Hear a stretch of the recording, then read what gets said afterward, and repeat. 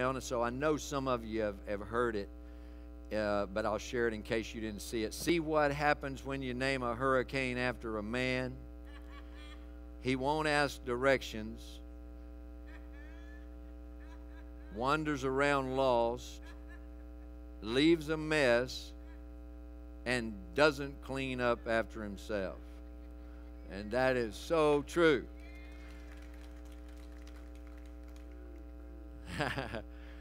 Actually, I saw a deal that the men hurricanes over the last 40, 50 years, whatever, since they started dividing the names, the men hurricanes have left a lot more damage than the ladies. So they need to quit naming them after men. I don't know why they keep doing it when they know they're the worst ones. But get your Bibles and turn to Acts chapter 4. I don't know about you, but I've missed church. I'm just thankful to be here.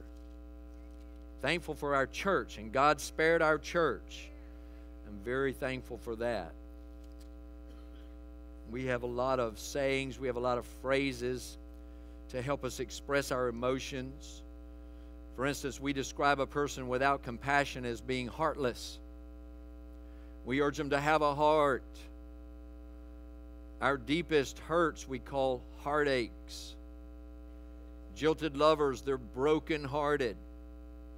Courageous soldiers are brave-hearted. Evil folks, we would say they're black-hearted. Saints, we would say they have a heart of gold. If we need to speak to someone on an intimate level, we would say, I need to have a heart-to-heart talk with you. We go on vacation or do something that's fun, we might say, well, we're lighthearted and being lighthearted. When we're not excited about something, we confess, well, my heart's just not in it.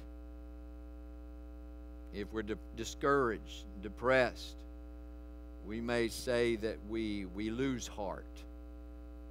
But you know, you put it all together, and I will say that we all need our hearts uplifted from time to time.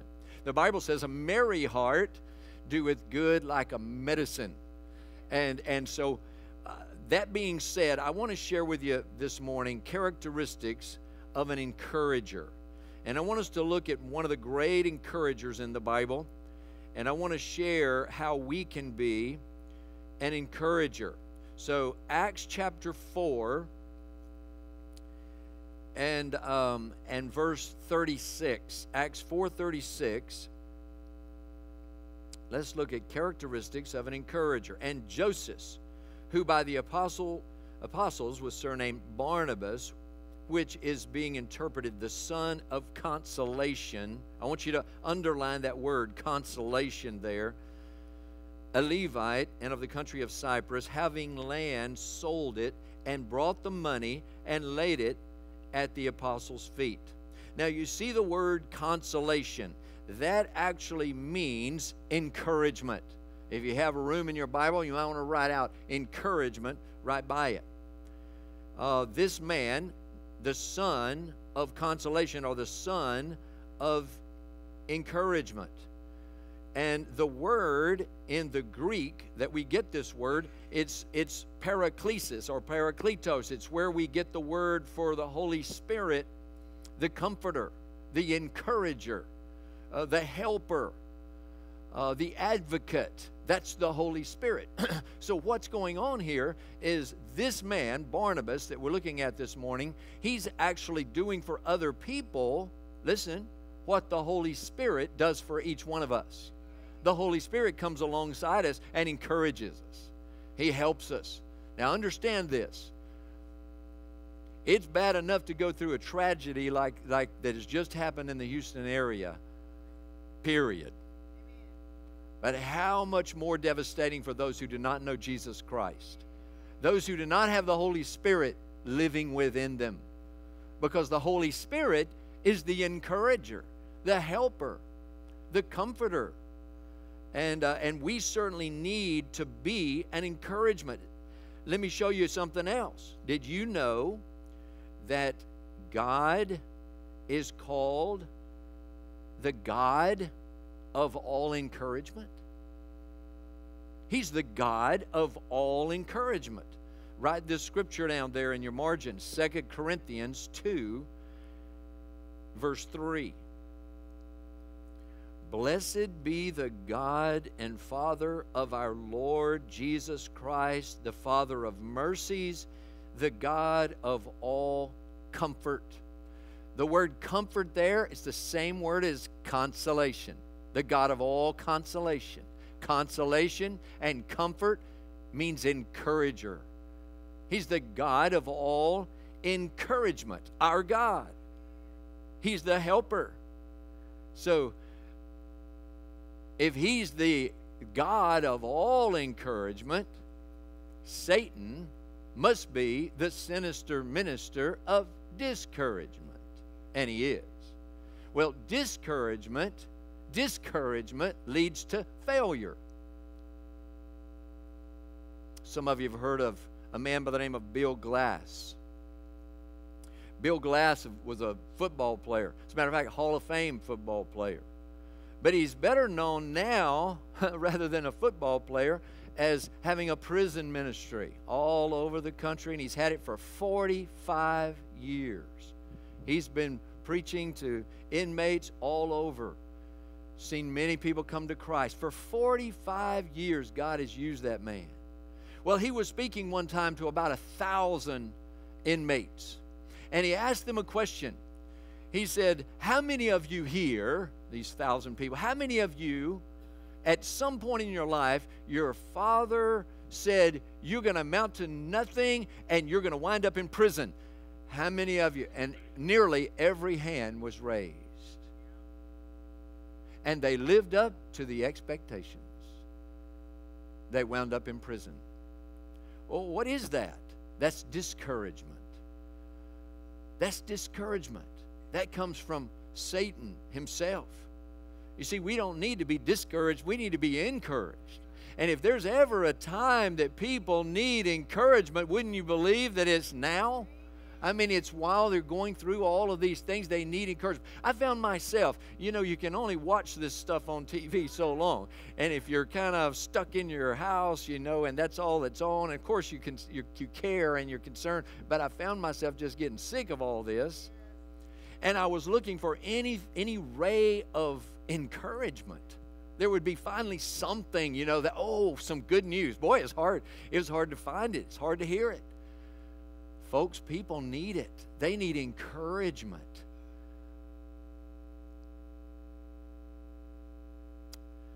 You have an outline in the bulletin, on the back of the bulletin. I'd encourage you to get it out. I want to share with you 3 things. You can fill in the blanks. 3 things, 3 characteristics of encouragement. First of all, encouragers practice stewardship. Please write it down. This is extremely important. Encouragers, if you want to be an encourager, you must practice stewardship. Now, I want to show you, if you'll look at verse 37 again, it says about Barnabas, having land, sold it and brought the money and laid it at the apostles' feet. Now, that's an encourager for you. Barnabas practiced stewardship. He had much. Now, during that time, there was persecution going on. I'm thankful that we're dealing with this, the aftermath of this hurricane, but at least we're not being persecuted right now. Or, you know, we're scared that they'll come in here and disrupt this service. But they were having that. They were having persecution. But they were also having poverty. They were having very difficult times in Jerusalem, and they needed some help. And so here comes Barnabas, an encourager. He sold his land. He gave the money, laid it at the apostles' feet. He's a steward. He was a steward. Now, I have with me $100. And I need someone that I can trust to be a steward with this. Any takers, just to hold on to this and do what I ask you today? Anybody? No, it needs to be somebody I trust. Somebody will just hold on to this for just a few minutes. Okay, I'll get you to hold on to this. You'll do what I ask you to do. All right, good. All right. See, here's what I want you to understand. We get all caught up in ownership. We're not owners, folks. We're stewards. We're managers. Whatever God's given you and me, we've got it just for a little while. If you don't believe me, you try taking it with you when you die. It ain't going to happen. You're a manager. You're a manager, you're a steward for just a little while. So we've got to make sure that we do whatever God wants us to do. And I mentioned earlier, every good gift, every perfect gift is from above and cometh down from the Father of lights. So all the good things we have, He's given us, but He's not given us to keep it and own it. He's given us to manage it, to be a steward for just a little while. It's extremely important that we understand that. There was a godly businessman named Stanley Tam, and he said something. You might want to jot this down. It's real short. It is what you sow that multiplies, not what you keep in the barn. I would encourage you to write it down because it's true. If you were raised in the country and maybe y'all had a garden or whatever, then you can have all the seeds you want, but it's not going to do a bit of good in the barn. You've got to go out and sow the seeds. And that's the only way it's going to multiply. But if we do so, then we reap a crop. So we must give. The Bible says give. It's a principle.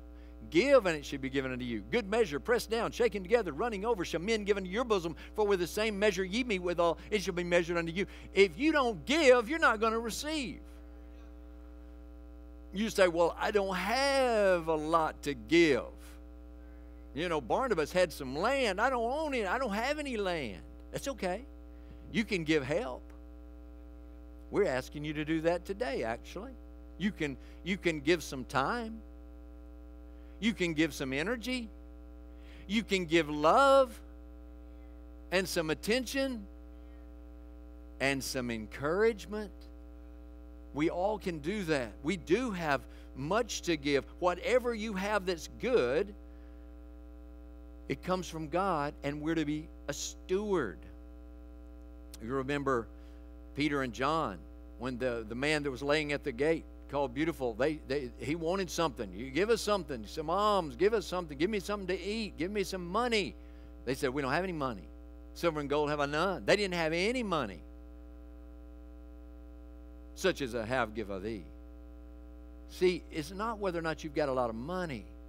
It's whatever God has given you. You are to be a steward with that. Dina, would you pass that money? Would you, Terry, you be a good steward? All right, Terry be a good steward. I knew I could trust a couple of y'all. I tell you what, Terry, if you had passed that on over there to Sharon, you see, I was a good steward because it's not my money. It was Sharon and Larry's money. I think it was Sharon's money.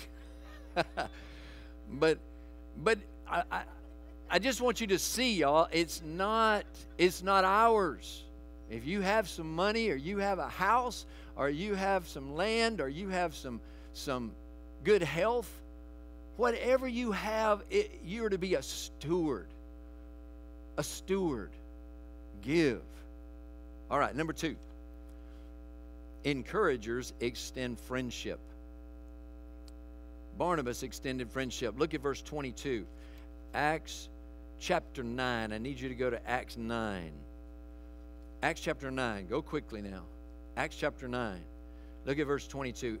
But Saul increased the more in strength and confounded the Jews which dwelt in Damascus, proving that this is very Christ, or the very Christ. And after that many days were fulfilled, the Jews took counsel to kill him, Saul. And there laying await was known of Saul, and they watching the gates day and night to kill him. Then the disciples took him by night and let him down by the wall in a basket. And when Saul was come to Jerusalem, he essayed, that means he tried, to join himself to the disciples. But notice this, they were all afraid of him and believed not that he was a disciple. Now, I don't blame them. I mean, he had been killing Christians. I mean, he had been persecuting them. He had been throwing them in prison. He'd been taking them out of their homes. He had been whipping them, and on and on and on. And then now, actually, Stephen has just been stoned to death. And they don't trust this guy. He was the ringleader. So I don't blame them. Notice verse 27. But Barnabas took him, brought him to the apostles, and declared unto them how he had seen the Lord in the way, and that he had spoken to him, and how he had preached boldly at Damascus in the name of Jesus Christ. Thank God for Barnabas. Barnabas was an encourager. Barnabas encouraged Paul. He extended love. Listen, Paul needed a friend. Paul lost all of his friends. Okay, all the people he hung out with that was persecuting Christians, he's lost all those friends. He don't have any of those. He needs a friend. Paul's just come to Christ. He's just been saved. And he needs somebody to be a friend, and Barnabas was that friend. Here's Barnabas. He finds a new believer and makes a friend out of him. Somebody said a friend is someone who comes in when everybody else goes out. How true that is. Did you know that psychologists tell us that 70% of people suffer from chronic loneliness?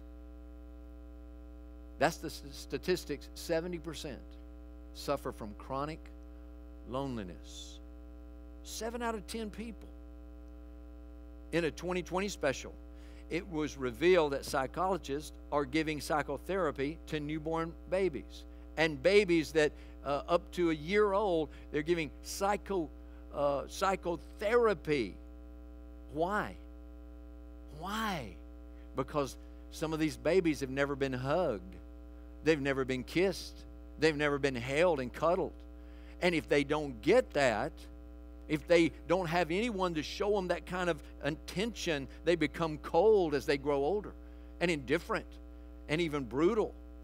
The program goes on to say that while you can spoil children, and we know you can, they said it's virtually impossible to spoil a newborn all the way to a year. They need all of the attention they can get. They need all the affection that they can get. I want to tell you this morning, I believe it's virtually impossible to spoil a newborn believer. When someone comes to Christ, they need all the attention and all the love, all the encouragement and discipling that we can give them. And I think that's one of the great areas that we fall and fail in the church today. We'll lead someone to Christ, and then we sort of leave them on their own. And then they're babies out there, and no one's caring for them. If we see someone and we lead someone to Christ, even if we find someone that just came to Christ, we must help them as much as we can. Love on them, spend time with them. Encouragers extend friendship. Let me show you one more. Encouragers build partnerships. For the sake of time, let me just tell you what's going on. When Stephen was stoned, remember the first deacon, he was stoned to death for preaching, for standing up for Jesus Christ. Stephen was stoned to death. Well, when that happened, that was like the last straw. So these Christians took off running. And I mean, they just ran away. Some of them went as far as 300 miles to the north. And there was a place called Antioch in Syria. And this place, something began to happen. These Christians that had fled up there and run up there to hide out, basically, a revival broke out. And so much so, the word got all the way back to Jerusalem, and the elders decided, we need to send somebody up there. We need to make sure that everything's okay or see how we can help. So guess who they sent? They sent Barnabas. They made a wise choice because he lived up to his name, son of consolation, the son of encouragement. And so Barnabas went up there, and guess what he did? He rejoiced. Again, for the sake of time, I'm just going to tell you what happened. He rejoiced at what he saw. He saw these people were serious. They were loving the Lord Jesus. And so everything was positive. He didn't try to look for what's wrong. Wait a minute, we don't do that at our church. No. He was encouraging to these people because they were lifting up the name of Jesus. They were worshiping. They were believing on the Lord Jesus Christ. So he was so excited. He was so positive. That's what they needed. And he gave that. And then he saw something else. He said, they need some help here. I've got to get them somebody else to come and help lead them. Guess who he went and got? Saul, the Apostle Paul. See, he knew that God had called him to minister to the Gentiles. And so he went. Barnabas partnered with Saul, who became Paul.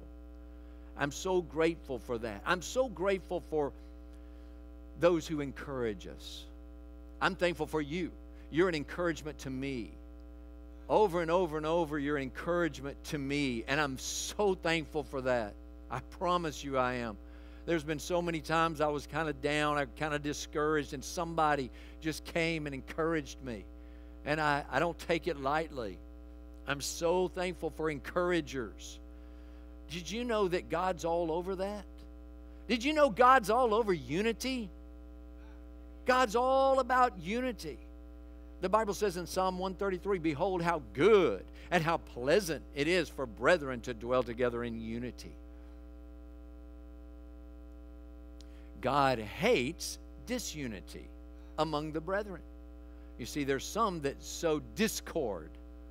They don't like something. They look for something they don't like. They don't like something somebody said, and they don't like this, and they don't like that. And so they sow discord. Did you know God hates that? 6 things doth the Lord hate. Yea, 7 are abomination to him. Proverbs 6. One of them is he that soweth discord among the brethren. I was listening to a message just last night.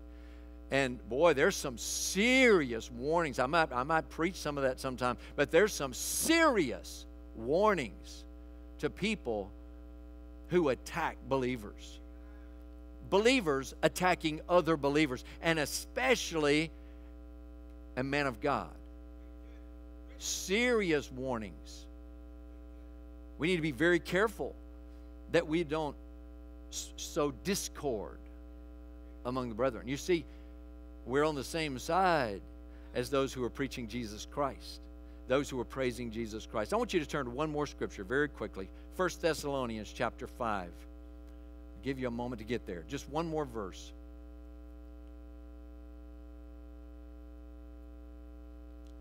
1 Thessalonians chapter 5.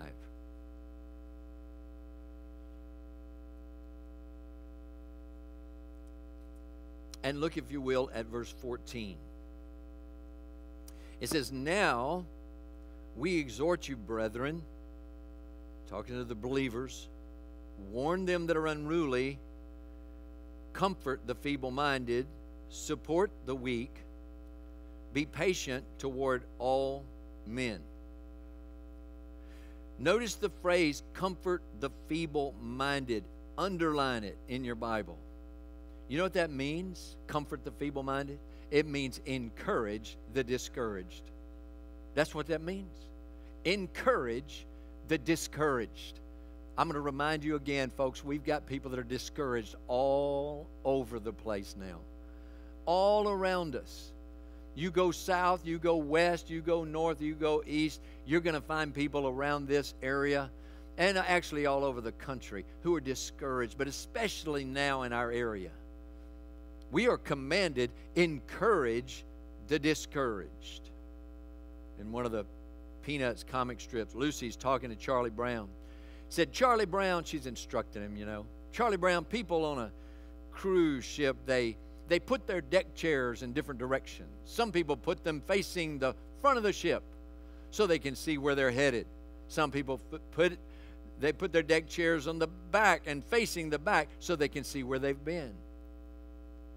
Charlie Brown, some people, they put their deck chairs on the side so they can see where they are now. Lucy asked Charlie Brown, how do you do it? He said, I can't even get my deck chair open. There's a lot of folks right now who are like Charlie Brown. They're just discouraged. They don't know where to go. They don't know where to turn.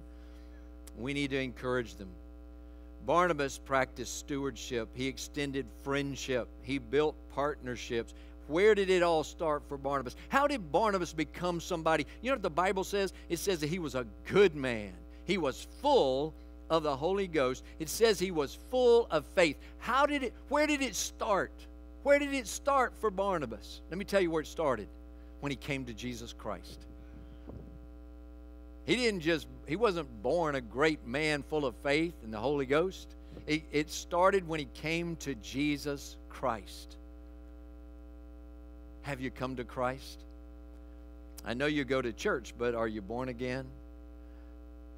If not, I encourage you to come to Christ today. And I encourage you, if you're saved and you know Christ, I encourage you to be an encourager. Be an encourager. I'm going to warn you, you better get ready. There's a lot of tension out there, and it's going to get worse. I mean, the traffic, people are going to be impatient.